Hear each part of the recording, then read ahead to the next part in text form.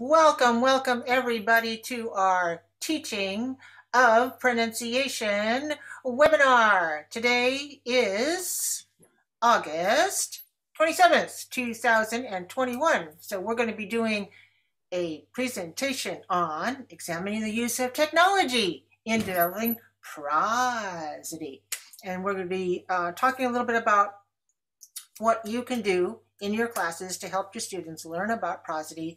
And how are we going to do this? It's going to be Carla. Carla Liu is going to talk about that and show us a few things that might be useful in our classes. In the meanwhile, participants, how about you go and click on the chat and introduce yourselves. So don't be shy. Click chat, type your name and where you are and a little bit of something about us so that we feel like we are in Togetherland. So here I am. I'm in Sunnyvale, California. Where is everybody else?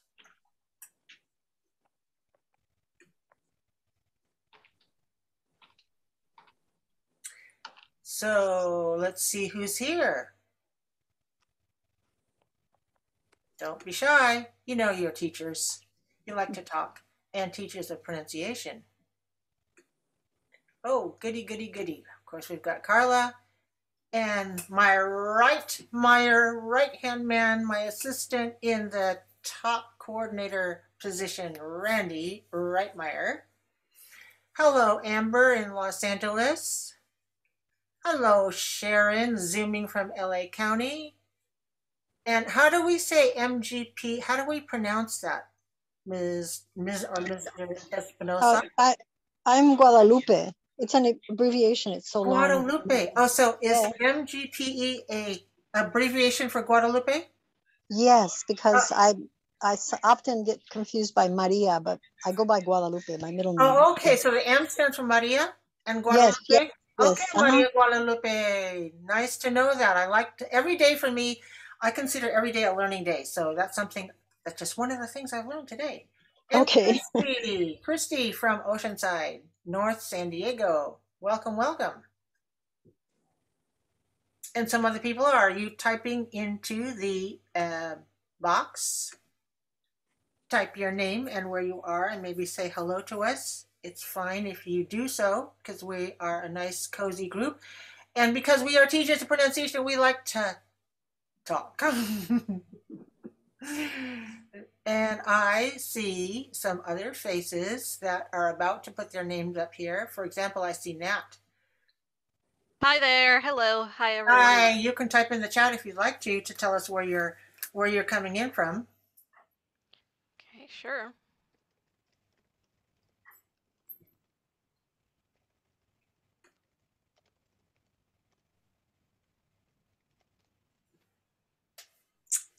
And that's from New Brunswick, Canada. A little bit higher than where I am in California. Maybe a little cooler than where we are here. What's the temperature in New Brunswick?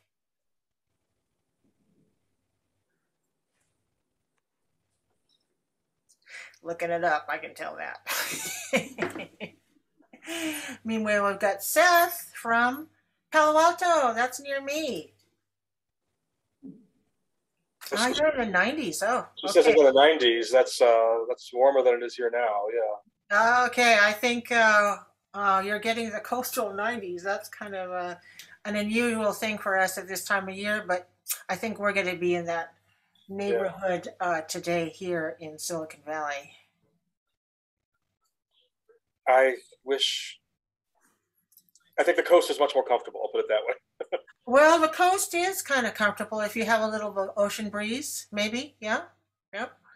Well, those of you who have been coming to our top sessions, which we've been having every month, yes, you probably know us. I am Marsha, Marsha Chan. I am the top co-founder and a co-coordinator, along with Jadine Elvin from CSU Fresno. She's at Fresno State. She's not able to be with us today, but she is here in spirit. And of course, Randy Rightmire, our assistant coordinator for this year, she is here with us today as well. Some of you are members of CATISL, which is wonderful, and so you know about our benefits for being a CATISL member. Some of you are not yet members, but you may consider why you should be a member, because we're a really vibrant community and we have a lot that we can share with each other. And nowadays, it doesn't mean that you have to be located in California to be part of our group. We do have members who actually reside in other parts of the world. You have access to our peer-reviewed language publications at CATISL Journal, which you can find by clicking on the place about communication on our website. We also put out CATISL update announcements at least once a month, if not more.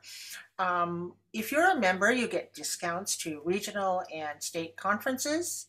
You, of course, have free access to an unlimited number of interest groups like TOP and other areas, for example, up to your levels, like K-12 or adult or community college, that sort of thing, and to chapters which were pre-pandemic and probably post-pandemic, more important when we do face-to-face gatherings and you actually have meetings in your geographical area.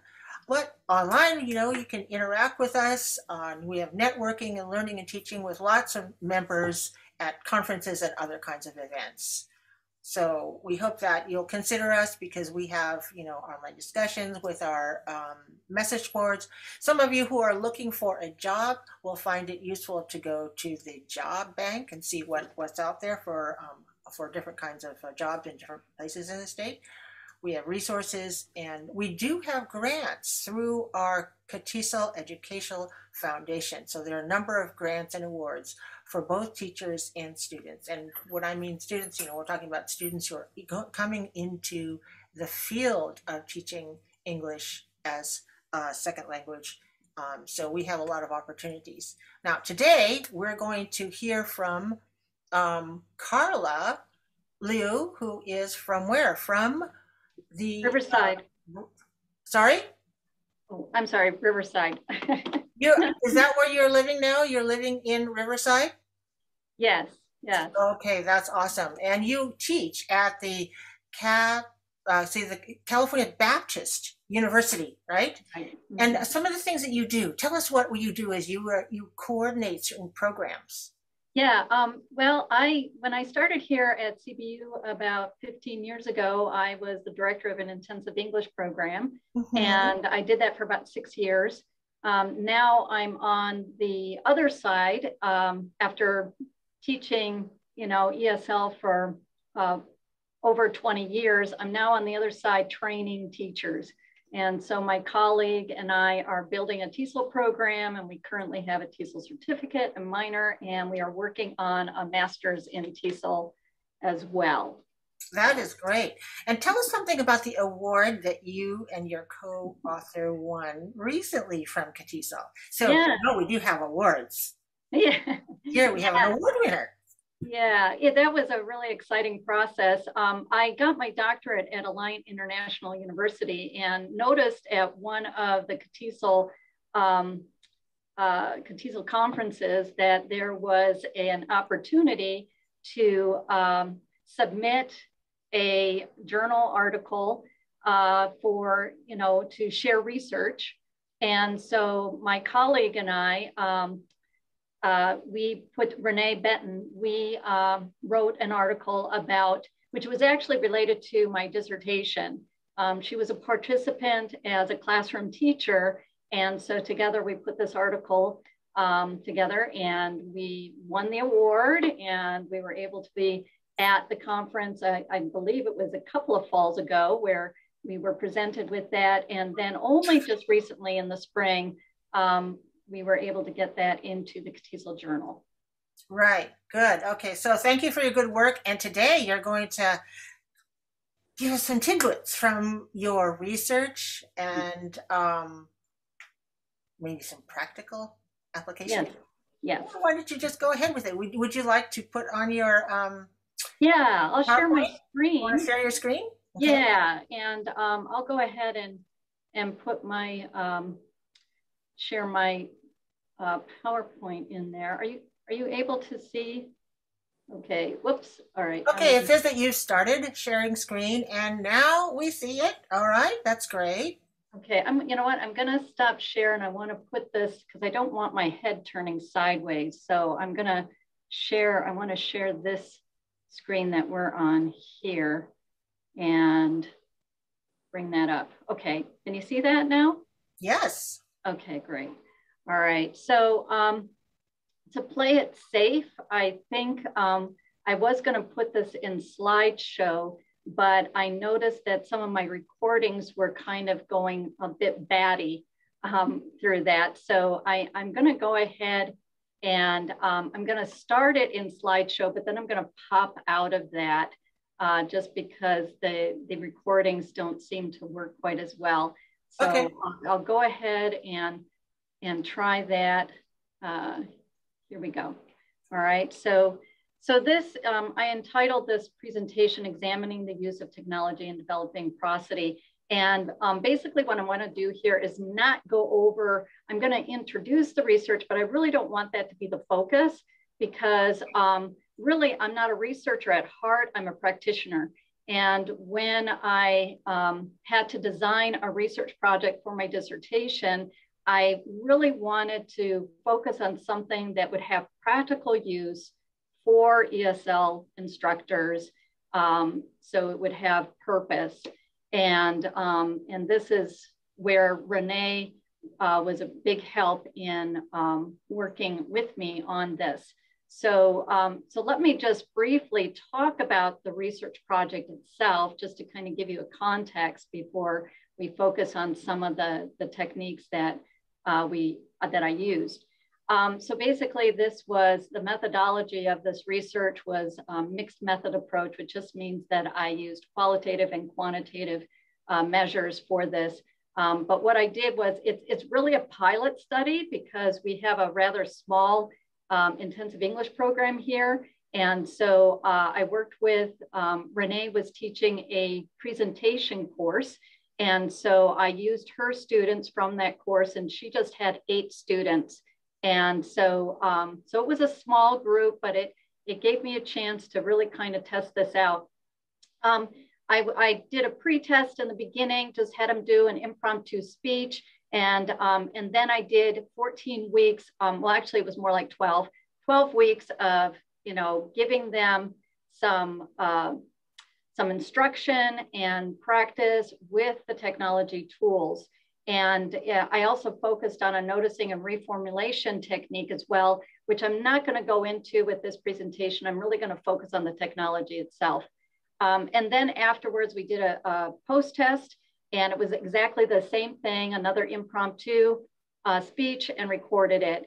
And those were then given to 2 readers or raters who were non-experts, and they were jumbled up, so they had no idea who said what. And I mixed that up with another comparison group. And I purposely chose non-expert raters because our intensive English program students will transition into undergraduate programs with professors who aren't used to international students. And so I wanted to get their take on whether or not they noticed any difference after the treatment.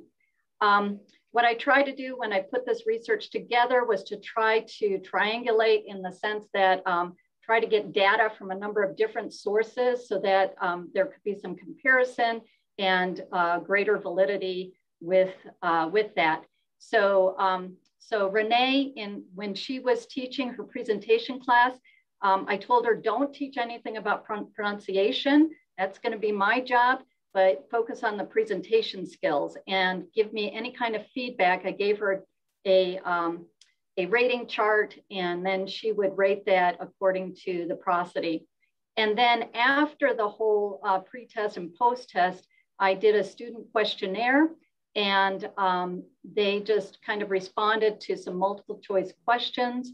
And then after that, I brought the students together and asked them some questions so they could then give more information about their responses to the questionnaire. So that was the basic methodology for the research itself, just to give you an idea of that. And at the end of this presentation, I will share some of the results, some of the responses of the students that were kind of interesting from their own experience. So like I said, what I really want to do in this presentation is just focus on the technology that was used, because that was really where my interest was.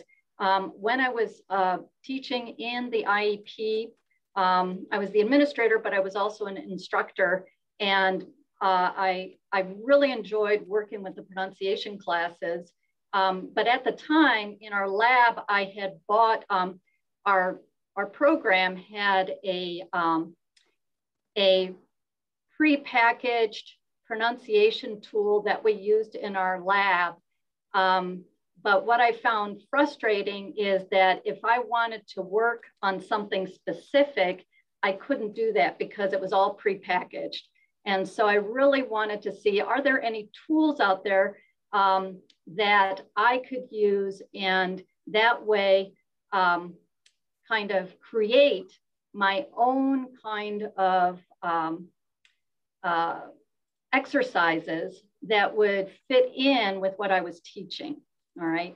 And I also wanted to find something that was user-friendly, because, you know, my husband's a computer programmer, but I'm not, you know, strong in technology. I've learned a lot, but I'm not, you know, a strong technological person. And so I wanted to find something that was user-friendly and also something that was affordable, because a lot of these prepackaged programs are very expensive. And so in my research, I came across two. The first one is Audacity, and the second one was WASP. And I forgot all about my poll. So let me first, before I go on from here, let me do a quick, it's like there's about 4 of you that have used Audacity, and 1 has used WASP, but most of you haven't used either. So hopefully in me sharing this, you will be able to see how you could make use of both of these technologies. So, okay, thank you so much for doing that. Let me go ahead and go back to my slide share here. And I guess I'll just go ahead and leave it on this view. So let me talk briefly about why I chose these two. Of course, I mentioned both are free, easy to download online, and they're pretty user-friendly. You kind of have to play around with them, get used to them, but you can also find some instructions and tips online about how to use them.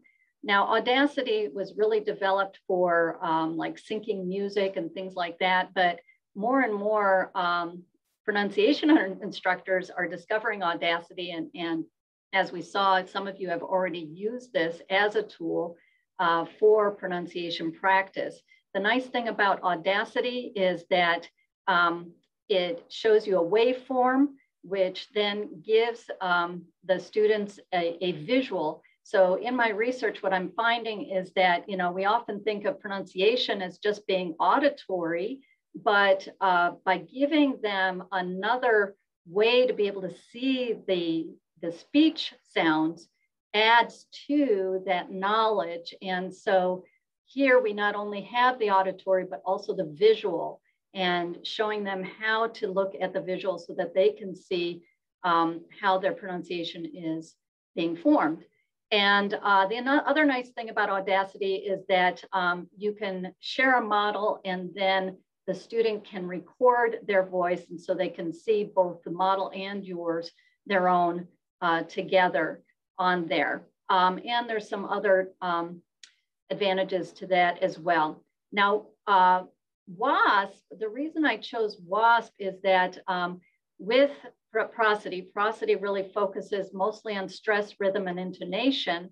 And so I found that Audacity was really helpful with looking at stress and rhythm, but it did not deal with pitch. And so I found this other technology that focuses on pitch scales. And so I used this when I would teach and train students about intonation. And so I will show you both of these and how I use them in regards to prosody.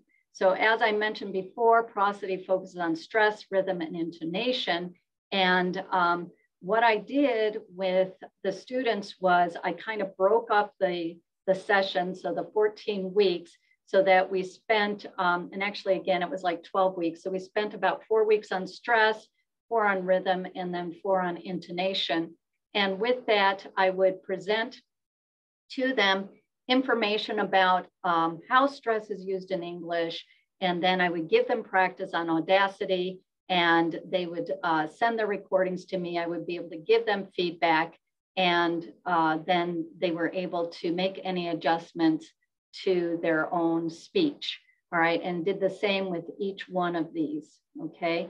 And basically I came up with a general schedule. So this is just a portion of it where I focused on different aspects, and they'd have a chance to practice with the tool. And then I kind of do a sum up before I would move on to the next phase. And that's how it was broken down. All right, so now what I'm going to do from here, that's the general idea of what I did with the group. Let me go to how I use the two tools.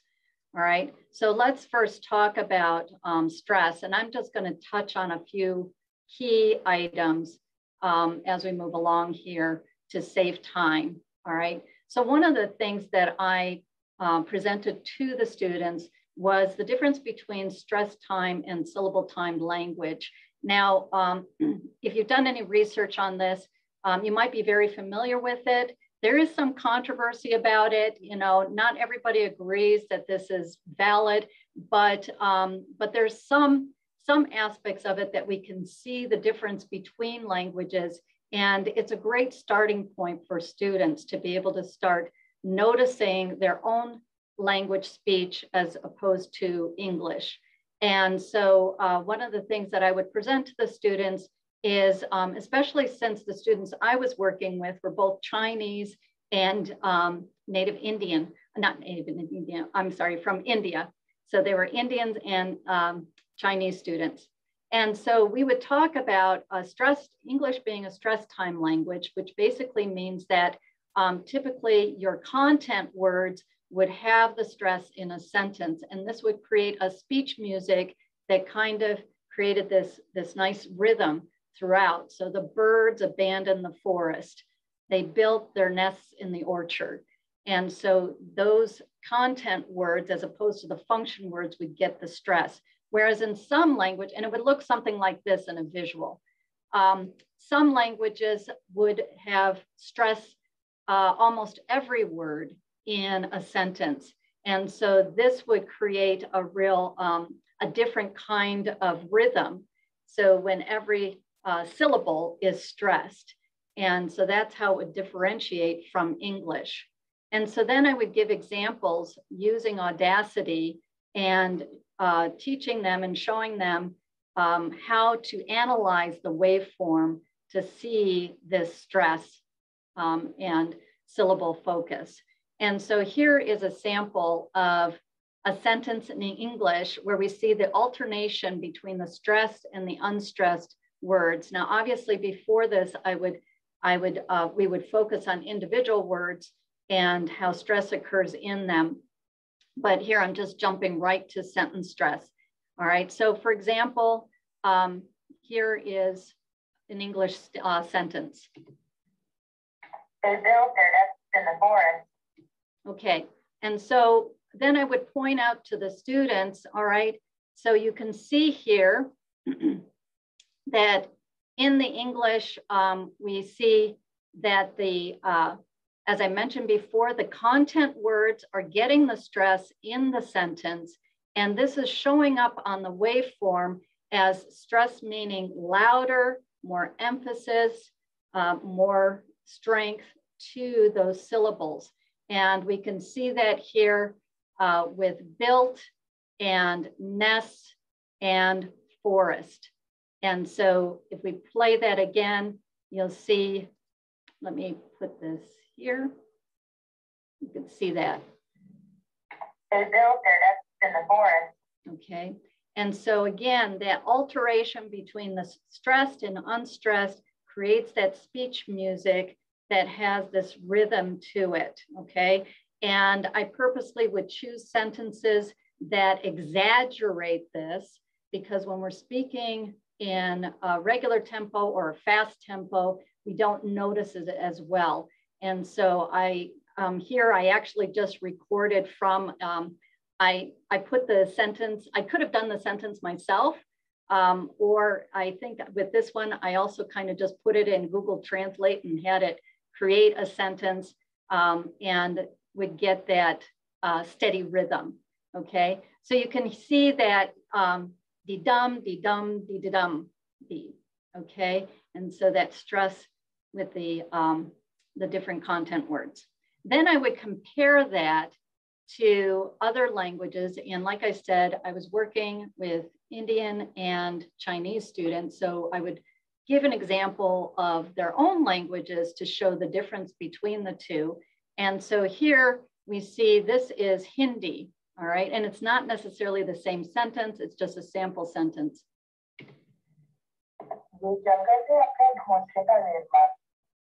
Okay, so we notice here that you can hear some pitch changes in her speech, but essentially the stress is almost the same throughout, okay? And so it sounds very monotone. And so we don't have a great difference between that stress and unstress that we hear in English, but it's more monotone, all right? So that is a sample with the Hindi. Now with the Chinese, it's a little bit different. But again, Chinese is considered a syllable time language. And so let's look at a sample here.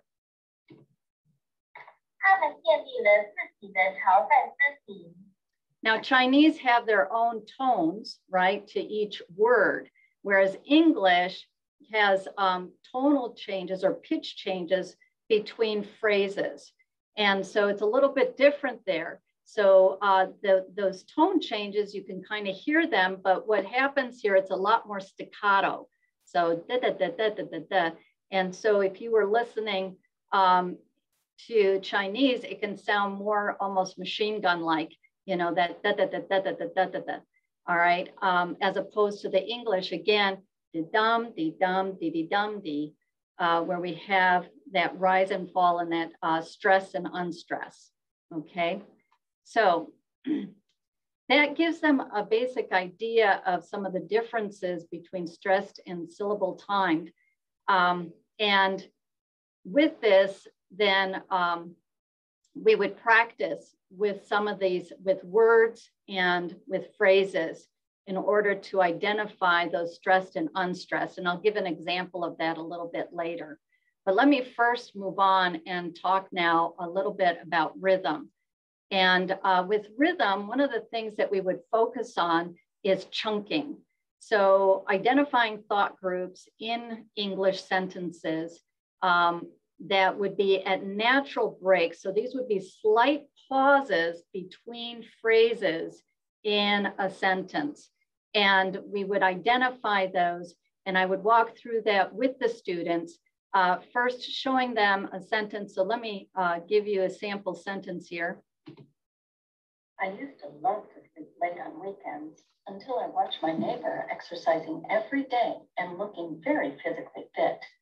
Now I wake up at 5:30 in the morning. Okay, so I don't need to go that far into this. I'm just going to focus on that first sentence there. And so I would train them or help them to identify those thought groups and where to break them in a sentence. And so, so after having a chance to listen to that, to this sentence, we see here that there is a pause right here. I used to love to sleep late on weekends, pause, until I watched my neighbor exercising every day, pause, and looking very physically fit. So let's hear that again with the sample, see if we've got those breaks in the right places. I used to love to sleep late on weekends until I watched my neighbor exercising every day and looking very physically fit. Okay, so we can see here, now some students might even say there is a slight pause right here, and that's fine. One of the things I would talk about with the students is that it could vary. There's not a right or wrong here, but it should be at a natural break. And the more you pause, the more emphasis you're trying to give to certain phrases or just trying to slow down your speech. All right, the less we pause creates faster speech. And this is really important to note when preparing presentations, because when you're preparing a presentation, usually we get nervous and we have a tendency to speed up our speech, and then the audience misses important thoughts. So by teaching students where to pause and how often to pause, they can actually pace their presentation in a way that they can get their thoughts across more clearly to the audience. So let's take a look again here on our sample where those breaks might be. And I would have the students, now one thing you could have the students do if you were to put this in a slide like this one is to actually have them write in where those breaks would be. And so here is actually the break between weekends and until. Here is the break between day and this is the end of your sentence before carrying on. Let's see if we got that right. I used to love to sleep late on weekends until I watched my neighbor exercising every day and looking very physically fit. So we can see here, like I mentioned, students might even point out that there is a slight pause, very slight pause right there between neighbor and exercising, okay? So they can actually visually see those breaks in there, especially the longer that pausing is. And one of the things that I like to use is storytelling like this one, because in storytelling, we tend to dramatize more. And so when we tell a story, we'll typically pause more or raise our voice more in order to emphasize and dramatize the telling of it. And so the storytelling is a great way to be able to identify these kinds of thought groups, okay? So there's that. Now on this next slide, I'm going to give some examples of techniques that can be used with the Audacity, all right? So one thing that can be done is repeat and compare. And this is really good, especially when introducing stress with individual words. And so when we are learning words, we really don't learn words based on spelling to memorize them, but they get placed into our own lexicon mostly by sound. And so we tend to group them by stress patterns. And so learning those stress patterns of words is really helpful and essential for language learners to be able to clearly express themselves and be understood. And so you can have students repeat after a model in order to do those comparisons. So here we have a sample of this with a repeat and compare. I don't know if you can hear that loud enough. Can you hear it okay? All right, let me try that again. I've got these all, so.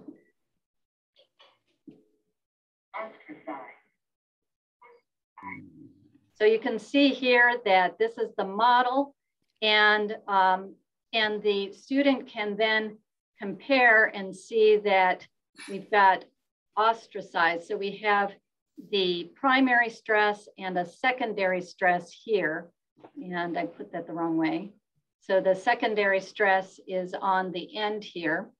And we can see that the student has basically gotten the same kind of stress and de-stressing the middle there, all right? So that's one way to be able to use this. Another is to do shadowing on with Audacity. And so if we had that same sentence that was used earlier,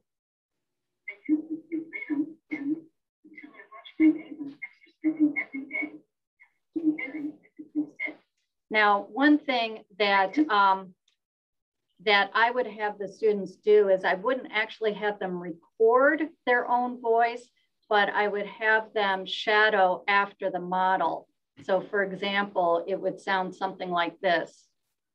I used to love to sleep late on weekends until I watched my neighbor exercising every day and looking very physically fit.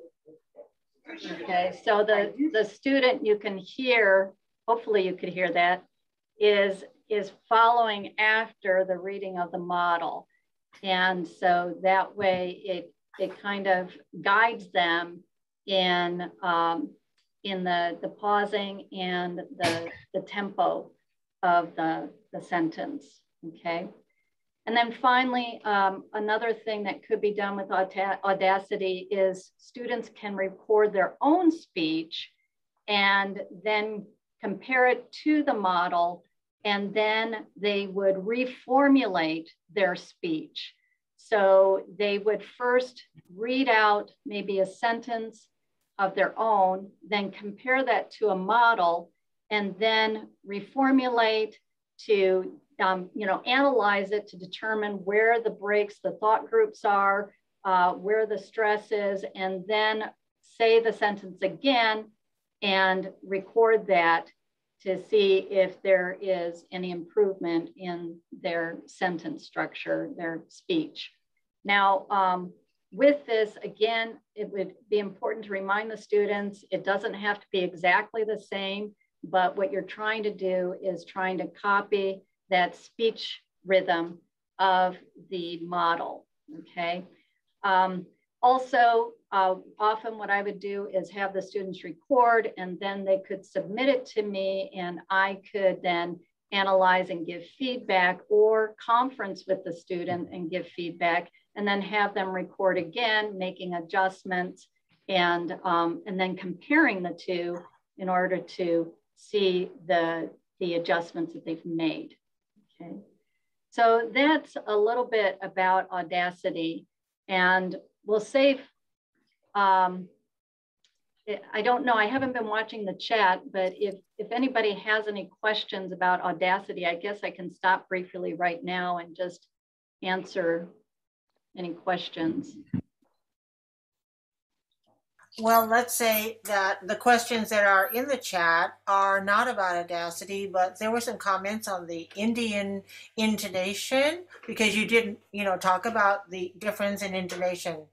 And so one of the questions in that has is, do you believe that Indian English speakers have kind of inverted stress, meaning that they go down on stress syllables instead of going up, like development, sort of like that? And then Randy also chimed in about being familiar with that type of an inversion of intonation. Right. That's a really good point. I actually haven't specifically studied Indian stress patterns specifically. I would say that there might be some truth to that, but that wasn't my main focus in this research.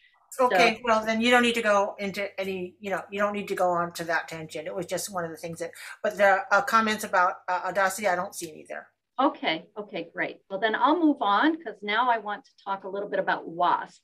And like I said, this was a tool that I used with pitch and intonation. And so this I found a little bit more helpful in trying to teach intonation to students. Now, intonation is a really difficult concept to teach, because intonation, as we know, is really based upon the intent of the speaker.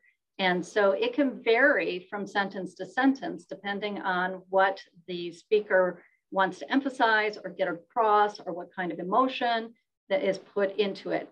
However, there are some general rules that we can impart to the students to at least help them kind of gain some kind of intonation pattern, especially with intonational paragraphing, that can be very helpful with presentations. And so I'm going to present a couple of them here and then give you an example to show how this might look in a presentation or brief storytelling. So the first thing that I would introduce to students is this idea of rising and falling in pitch. And typically in English, we tend to rise on the beginning of a thought and then fall, fall with some pitch change patterns, but fall towards the end. So the listener is able to identify when we rise, we're starting a new thought, and when we bring down the pitch, we're ending that thought. And so here's an example that I would use to point that out.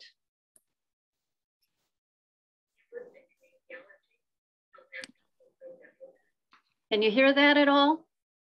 No? No, not really. Okay. Okay, did you, when you're doing, and when you clicked on your share screen, could you make sure that the, you have checked the little box kind of on the bottom left that says share sound from computer? On the left. Share sound. Okay, let's try that again. He worked in kinesiology and helped athletes improve their movement. Can you hear that? Yes, that makes a huge difference. Okay, good. Were you able to hear the other ones? No? Okay, well, thank you for telling me that. Yeah, so here, here's the pitch pattern for that sentence. So he worked in kinesiology and helped athletes improve their movement. And so here we see, I would point out to the students, now you can see here that I purposely paused greatly here to create the thought groups, because one thing about thought groups is that each thought group has its own pitch pattern.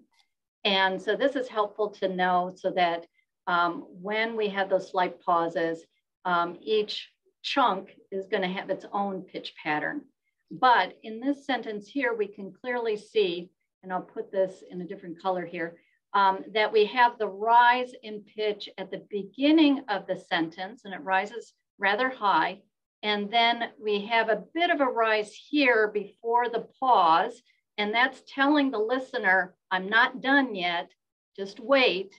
All right, so we have that slight rise there, and it continues over into the next thought group. And then we can see that we have a down pitch here, telling the listener, okay, I'm done with my thought. All right, and if we look at that again with the model. He worked in kinesiology and helped athletes improve their movement. Okay, so he worked in kinesiology, and we see that slight rise at the end of that thought, but it's telling us we're not finished yet, and helped athletes improve their movement. And so then we bring it down, all right? So I would show them that there's that rise and that fall, and we can see here that in general, we've got a pattern of kind of working our way down to the end of that thought, okay? So, there's the rise and the fall of pitch. Now, another basic rule that we can talk about with intonation is listing. And so listing has clear intonational pattern. And so we can see this again in WASP with this sentence. So let me share that sentence with you. The students are studying business, graphic design, and English. Okay. And so again, here we see that we start on a rise. And again, usually it's the content word that is, we rise up on that stress part of it. And then here we see that with business, we're still on a rise here because again, that's telling us we're not done. And then we see with graphic design, which has a drop here before we begin the rest of that thought group, and we have a down pitch at the end telling us we're done with the sentence. And so we can see here again. The students are studying business, graphic design, and English. Okay, and so with that list, we have that carryover telling the listener, I'm not done, here's a few more, and then ending. All right, so those are some basic intonational patterns that we can point out to students that can help them to not only find the pitch within their chunks, but also to know how to begin and end a thought. So let's see how that would look in a longer statement or sentences. Again, like I mentioned before, I like to use storytelling because there's more drama put to it. And so we can hear the emphasis on the different words and also the pausing. And so here I took a brief story by a speaker from TED Talk, and I'm only taking a chunk of this to show you. And I recorded it while I was playing it. And I'll just let you hear this first part before I point out some things. Well, the subject of difficult negotiation reminds me of one of my favorite stories from the Middle East, of a man who left to his 3 sons 17 camels. And to the first son he left half the camels, to the second son he left a third of the camels, and to the youngest son he left a ninth of the camels. Well, 3 sons got into a negotiation. 17 doesn't divide by 2, it doesn't divide by 3, it doesn't divide by 9. Brotherly temper started to get strained. Finally, in desperation, they went and they consulted a wise old woman. Okay, so now we're going to, I would put this up on the board with the students, and we would together try to identify those different pitch patterns that we just talked about, but I would take it in chunks so as not to overwhelm them. So first we would find the first chunk and then take a look at that. So let's listen for that. Well, the subject of difficult negotiation reminds me of one of my favorite stories from the Middle East. Okay, and so here we have the first chunk, and we can identify that we're rising at the beginning of the sentence, and we have, let me put in this line here. This is our first chunk here, and we are falling at that pause. So he doesn't really end a sentence here, but he has a long pause before he finishes his thought.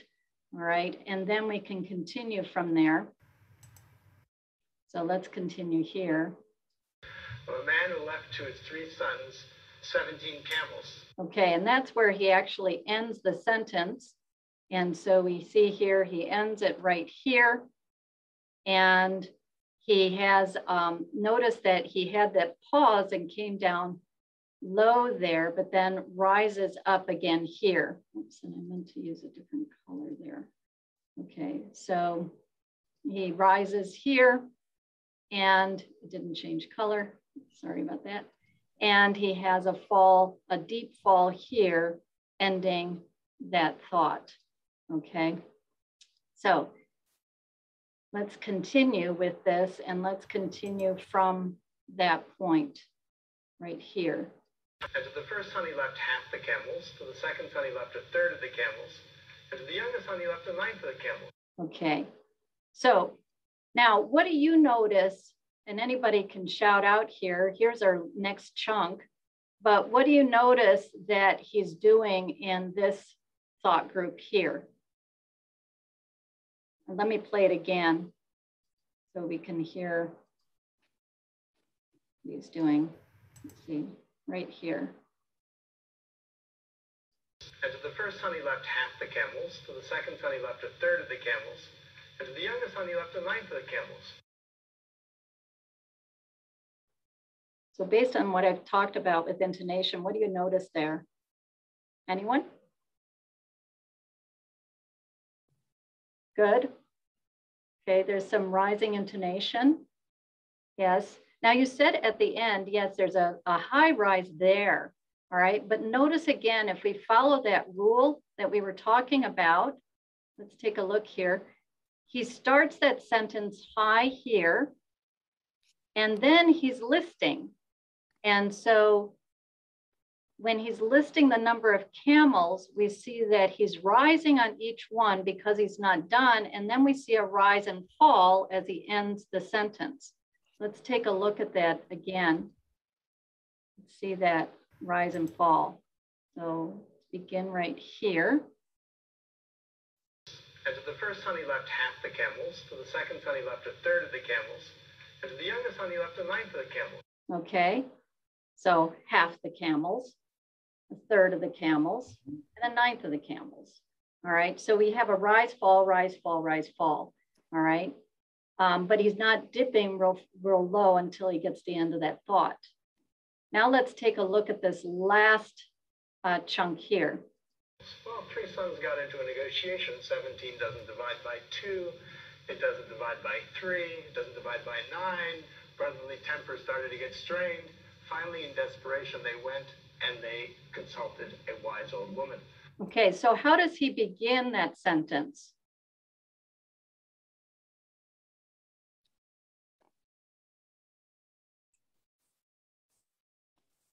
Does it begin high, low? Can we hear that again? Just that part? Yeah. Okay, let's go back to that. Right here. Well, 3 sons got into a negotiation. 17 doesn't divide by 2. It doesn't divide by 3. It doesn't divide by 9. Brotherly temper started to get strained. Finally, in desperation, they went and they consulted a wise old woman. Okay, so can you see the pattern again there? Okay. Anybody want to analyze the pattern on this thought group? Let me play it one more time. Right there. Camels. Well, 3 sons got into a negotiation. 17 doesn't divide by 2. It doesn't divide by 3. It doesn't divide by 9. Brotherly temper started to get strained. Finally, in desperation, they went and they consulted a wise old woman. Okay. So what do you notice with the intonation pattern? Contrastive stress. Okay. All right. And can you point out specific anything? Yeah. Where? So we have that a good point on that contrastive stress. In terms of pitch, where do we see that rise and fall?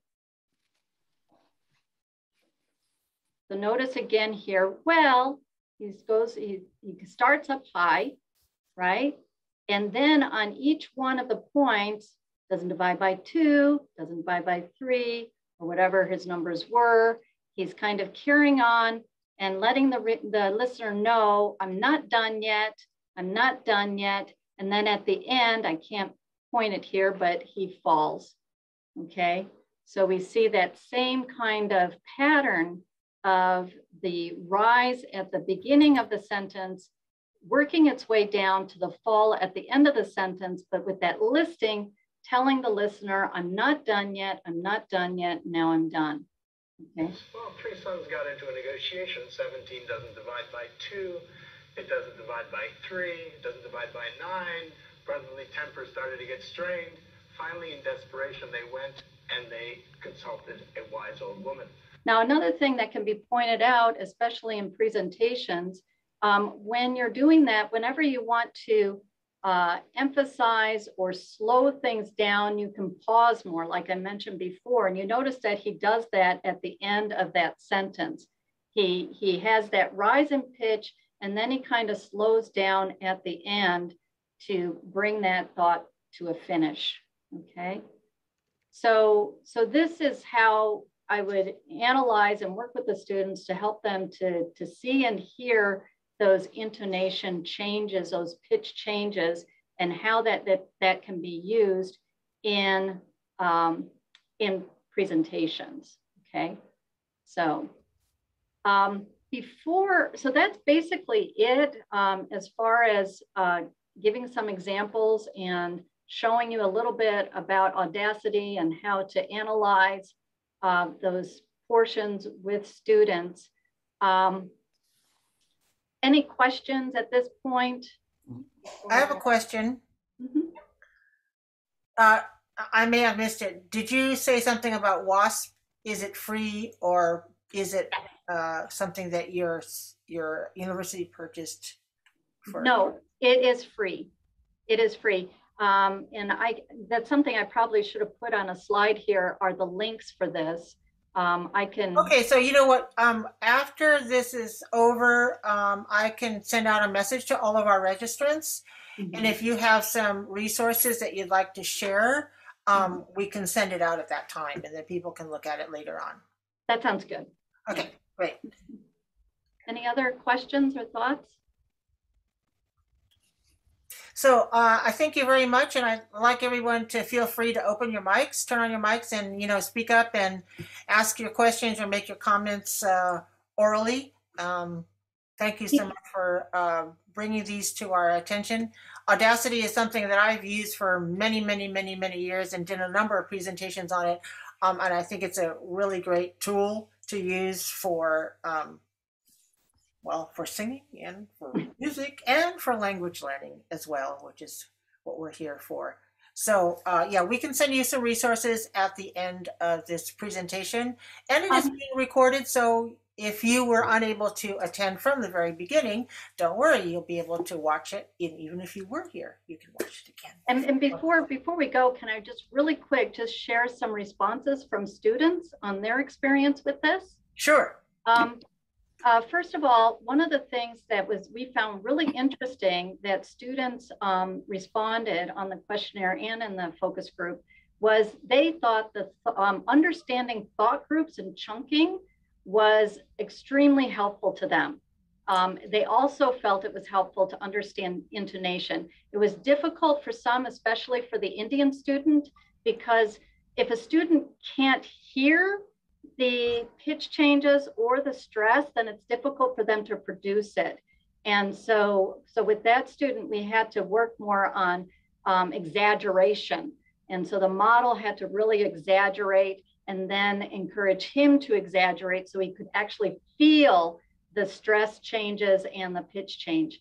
But overall, students really thought understanding this made such a difference, and the teachers saw the difference in their presentations once they understood how to chunk as they would prepare their speeches. They also thought that the visuals helped to see rhythm patterns and breaking up thought groups as well as pitch changes. They thought the visuals were helpful, but they didn't really like to compare to the model because they would get too frustrated because they felt like they had to be exactly like the model, and they don't. The idea, though, is to just get them used to hearing and identifying stress patterns and pitch changes. They preferred instead to record and then get feedback from the teacher and then compare to their own speech. So as they would get the feedback and then record again, they could see the adjustments. They also preferred doing this on their own rather than in a lab or a classroom because there was too much distraction with everybody else doing their practice. So yes, question, Seth. Yeah, I'm wondering if the students might react more favorably to Audacity than WASP because of the visual representation. I'm thinking from a student standpoint that might be clearer, telling what they have to do and when. The WASP rendition reminds me of when we used VisiPitch. That's a much earlier generation of technology, but I think the students kind of didn't really know what was being represented. I mean, the longer vertical lines and yes. I would agree. Yeah, I would agree with that, Seth, because even though I went through that with them, it was more challenging than the Audacity. So, but at least it gave them an idea of, or an understanding of pitch change. So, but you're right, it was more challenging. So one of the questions that came up with was Carolyn asked us which one is easier to use, and I think that Seth, you hit the hammer on the head, because when you look at Audacity and you can see waveforms, the sort of the bulkiness of you know, where the pitch changes, sorry, not the pitch changes, the stress changes are helpful. Whereas pitch is really difficult to visualize as well as to hear. I don't know if any of you were at the state conference last year in 2020. I gave a presentation on how to use Audacity for a number of different purposes. And I am, well, it's in the queue for me to do something with a recording on that so that I can put it up there and allow the rest of the world to take a look at it. So that might be something that could be useful depending on what level of student you're working on. But that would probably be a little bit easier, but it doesn't show intonation, which apparently the program WASP does. So they do different things, as Carla pointed out at the very beginning of this program. And mind you too, this was a pilot study, and obviously more research would have to be done on this, but at least it gave us an idea of how we could use these two tools and which was more helpful, and just get a sense of the needs of the students and what they felt they were able to gain from it. And Renee, after I did this study with her, continued to use these methods for about 6 semesters beyond, and found favorable responses from students. And again, one of the major areas they felt most helpful was just understanding thought groups and pitch patterns for presentations. Carla? Yes. Do you think there's any value? I thought it was really interesting, the feedback that they get discouraged, perhaps comparing themselves to a native speaker. It creates kind of an unrealistic or too hard to achieve goal. Sometimes I show TED Talks of people with using the people who have a common L1, but they're using and they're speaking in English and they're using the prosody really well, you know, good enough so that they're completely understandable and, you know, interesting to listen to, et cetera. Do you think there'd be any value to trying that approach in, you know, as a complement? Like, you don't have to speak like me, but here's someone with your L1 speaking English who's doing a great job with all the super segmentals, and maybe try to emulate them on Audacity. That's a really interesting thought. I think that it would be valuable in the sense that they can at least see that I don't have to speak like a native speaker, but still be understood, because the whole point of this research was to improve comprehensibility. You know, you don't have to be a native, you know, you don't have to achieve native speech, but you do want to be comprehensible. And if you can at least focus on the prosody, then that will help for your speech to be understandable to a native speaker, or more clear. So yeah, very good point. Okay, thank you. Thank you. Any other? Yeah, Nate? Yeah, I was just, I wanted just to add something here. So I feel like pitch is difficult because a lot of students don't know how to use it. They just don't have control over it. And so based on my experience, again, it's just me, what we did was adding vocal exercises to that. So we distinguish very clearly. Here, you guys are raising your volume, and here you're raising the pitch. And to do that, like I tried, you know, vocal coaches, and they go like, they do things like, go, go, go, go, go, go. Like this is a vocal exercise done for singers originally, but it's used for kind of strengthening the control of the muscles and trying to switch seamlessly between different levels of pitch. And once that is in place, it's not a problem. I assure you, even with Indian speakers, they do great based on my experience. I only taught.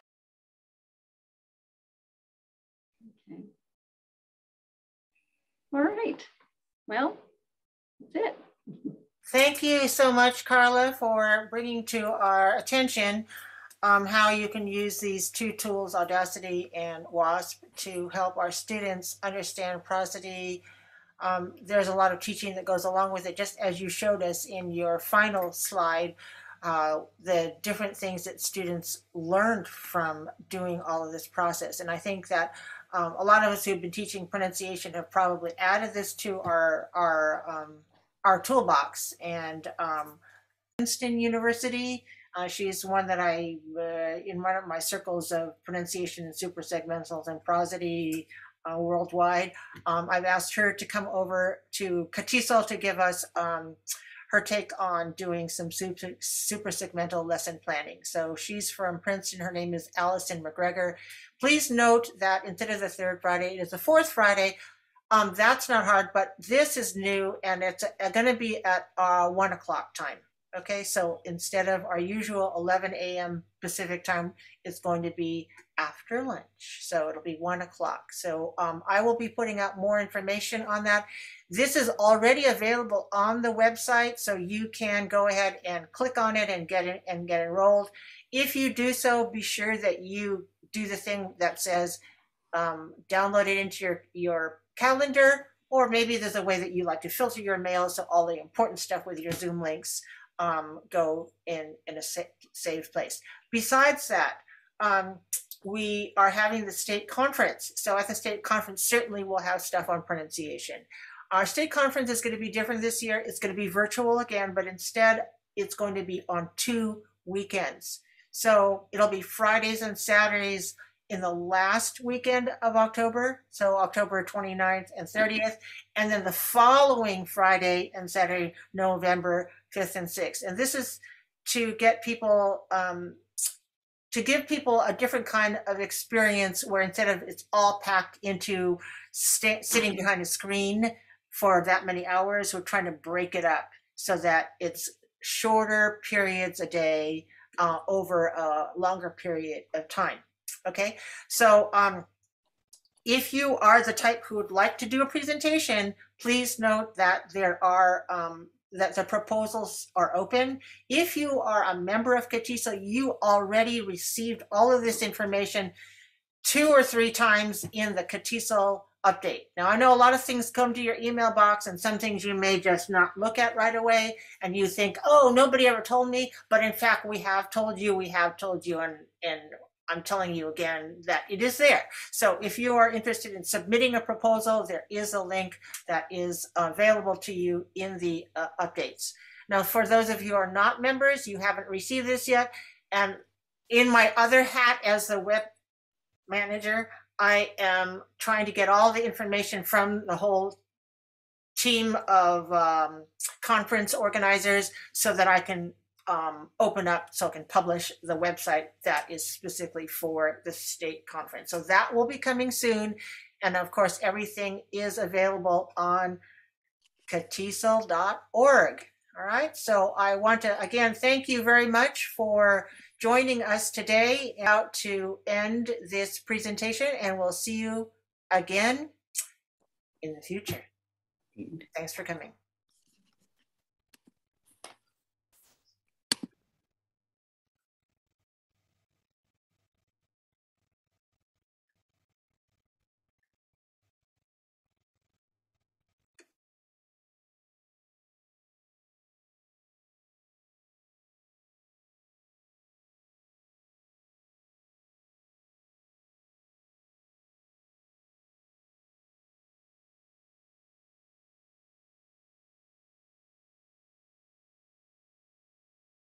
Should continue to do so, and it's good to know about the different kinds of tools that are available. So thank you very much.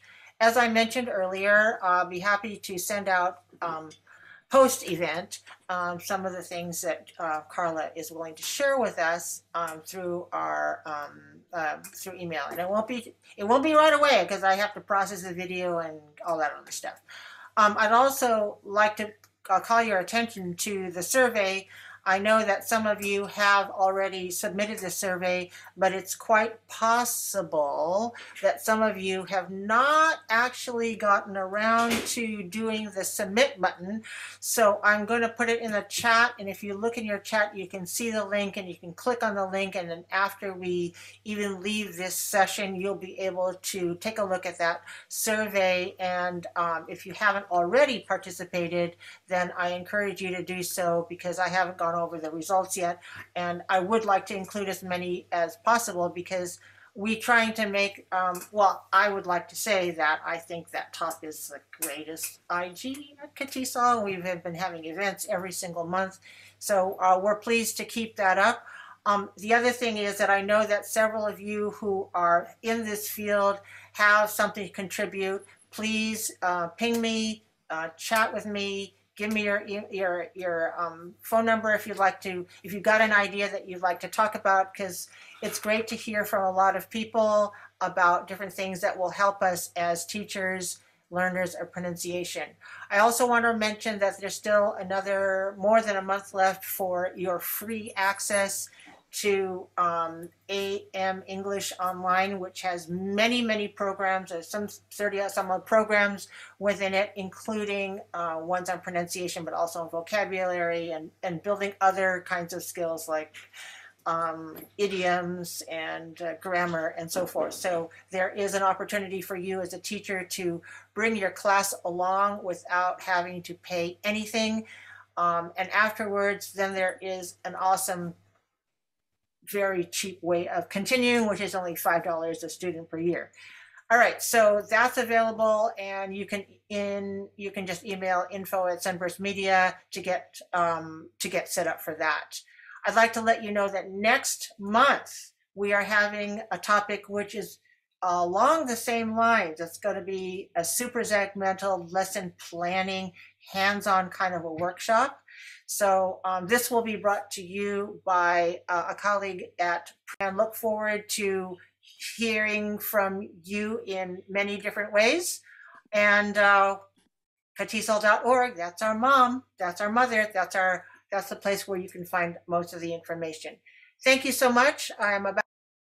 I think like about 10 students from start to finish, meaning like the full circle, one whole year of X introduction. But I really feel by avoiding pitch, we're just doing a disservice, because Audacity, its volume, it has nothing to do with pitch. And then they, especially, again, I have a Russian language background,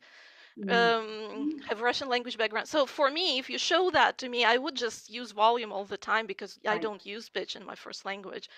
And yeah, I think it's more difficult for sure. And at first they have no idea what you're talking about, but it's so critical that we teach them how to use their voice to show pitch changes. That is an excellent point. And I was going to bring that up, that was the issue that our Indian student had. He kept hitting it harder, but it was still monotone.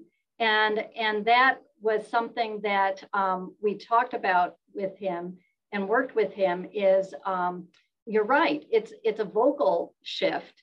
And so, working on, da, da, da, da, da, da, da, to hear, student, we have that rise and fall. It's not student, we're not putting emphasis there. And I think that's excellent.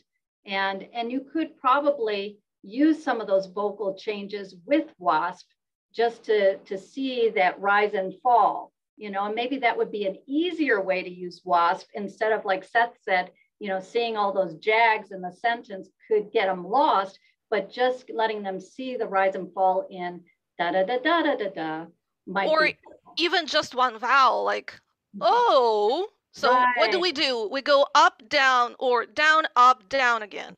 And then we go, oh. So that way we go the other way around. So at least they start to realize, okay, I can go in two directions. How does it feel when I do either one? So excellent point. Yeah, I would agree. Any other questions or thoughts? Well, this was wonderful. I really appreciate this. I had one, we have until 12:15, right, Marsha? Yes. I just had one last quick question I wanted to throw out there. As I mentioned, we're working on a master's in TESOL, and one of the classes we would like to have is teaching second language pronunciation, or teaching pronunciation to second language learners. And if you were to take a master's course in TESOL, what would you like to be seeing within a course like that? Or should it really focus on speaking and listening? Any thoughts?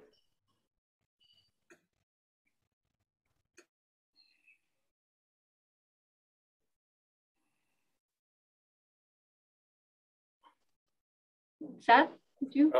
I think that sounds like an ideal course for prospective. These are going to be teachers who are taking it. Yeah, because you know, it's challenging to find a way to get this to really transmit the information and the practice to the students. I think sometimes to have the students fully produce what maybe the listener expects to hear for comprehension, if that makes sense. Yes. I mean, I think that would be important in addition to listening and speaking. Yeah, because one of the things that, I mean, you guys are all passionate about pronunciation, but it's one of the things that we tend to overlook, like in language programs. And part of the problem is that many teachers or TESOL teachers haven't been trained in how to teach pronunciation. They basically just kind of follow a book, and maybe there's only a little section there on pronunciation. And so this was one of the reasons why we were thinking it might be helpful to actually provide a course that shows the importance of teaching pronunciation in speaking and listening.